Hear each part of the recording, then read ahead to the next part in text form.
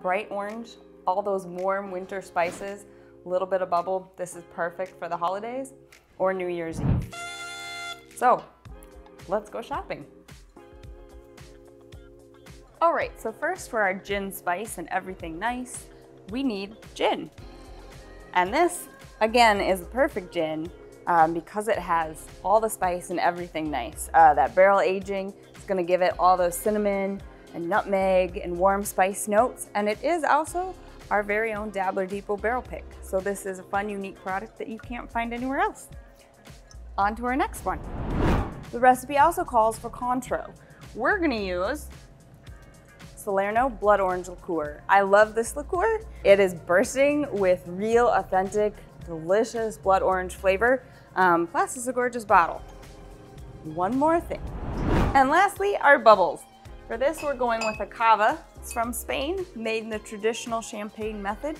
And again, it's on our value shelf, so an awesome price point. So it'll be perfect to use in our cocktail. And let's head to the studio.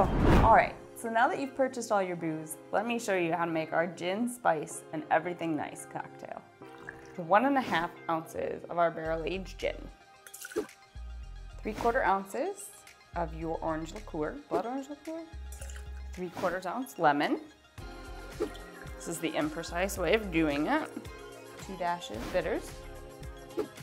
Ice. Shake. Coupe glass,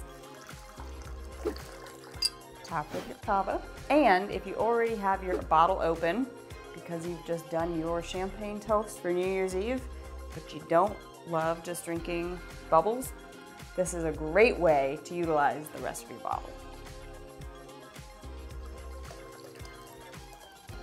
Just break my face. Garnish with your orange twill. Is that what we call that? And ground nutmeg. And that is how you make a gin spice and everything nice.